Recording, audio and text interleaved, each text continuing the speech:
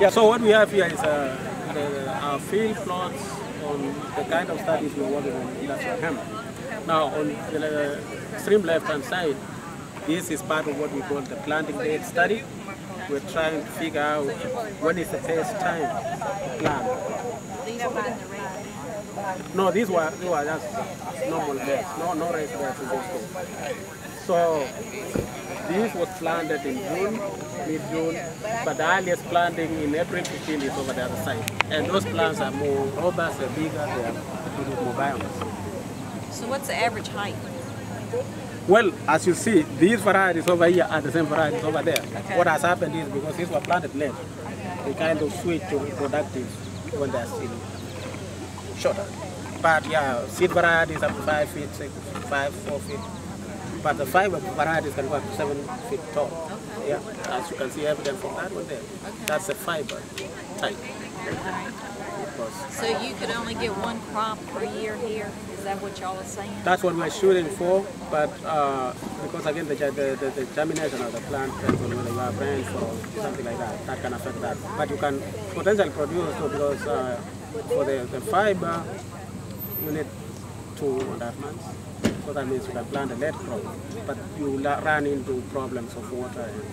So it might I know they were saying you could get 3 crops, but what I'm hearing is just really you can't. Probably from an economic standpoint, you might do with one, but you can always try again. If you have sufficient rainfall, you might get a crop. Yeah. And depends on how well you plant in spring too. If you plant early, that means you can harvest and still have time to plant. Mm-hmm. That's another thing that probably needs to be looked at some point is you got a processor just across the line in North Carolina. Why can't Virginia go sell to that? Right. We got one just right here. Why can't they sell up here? Basically, it creates more competition when you got 2 different places possible to take. Yeah. We had a North Carolina farmer who was interested in partnering with us and helping our research along. We can't work with him because he's across state lines. Right. That's another step. Yeah. So, Have they tested on different types of soil at all? Like we have a lot of clay. It's not a fan. That's probably why this is doing better than it is here. This is in heavy soil. What kind of soil does Hemp like? Sandy loam. Okay. Well drained. Likes a lot of moisture to pop out. Okay. Adequate moisture across the growing season. Doesn't like keeping its feet wet. Doesn't like heavy clay. That's perfect soil for that. And that's my concern with the way I'm talking about this is going to fix the tobacco farmer situation. A lot of tobacco farmers I know grow in real heavy clay, red clay. And, some also areas that rich it up, bed it up, land just get it higher, if you will, so you get some moisture. Tobacco is not good for you. He was talking about if you do the same with roots this penetrating 2 meters down. It's not going to do that red clay. No. So when colonists settled here, they were required by the Crown to grow certain crops. Tobacco was one, hemp was one. And that was a condition of being a colonist. They had to supply that material back to the Crown. And we can't test like the Craig's seed that he's got, that he's, you know. We're not allowed to bring it across state lines. You can bring it across the world. I can import it. But not across state I can lines. bring it in from other countries. I can bring it in from Europe. And part of the problem there is because you're importing a Schedule 1 controlled substance, we have to have DEA import permits. There's a lot of paperwork involved in that. You have to be licensed and registered with the DEA to handle a Schedule 1 controlled substance. In addition to the state license, I have the DEA license or registration.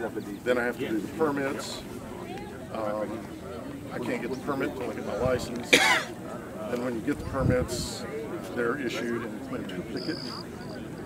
I have to send the permit over to the other country so that copy of the permit can accompany the seeds back. When they finally get it to the United States, it sits in customs for weeks on end before they release it to us. So just the bureaucracy involved in this right now is so horrendous. I've never seen any crop where you've had so much paperwork and such a length of time involved in getting your seed in hand to plant this. So yeah, we need domestic suppliers. We need to be able to move it across state lines. And if this current bill passes, hopefully a lot of that silliness will go away. And are there other varieties or cultivars that you could get your hands on that might work well in Virginia? Well, that's part of what This is- Virginia Tech and Virginia State are doing, is they're looking at these different cultivars, and you can see there are differences among them.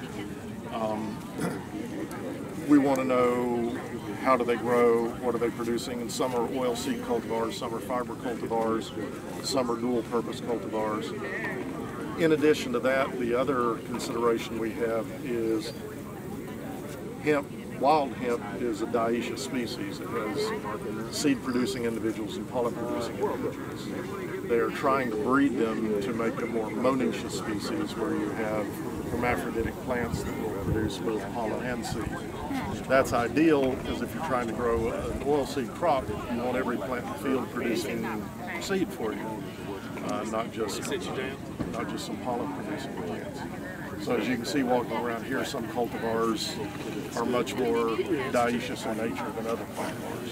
So then you have to take that into account in terms of planting density, because if you end up with a lot of males in there, they're going to pollinate and die off. That's not going to give you anything in terms of fiber force. Can't get this way.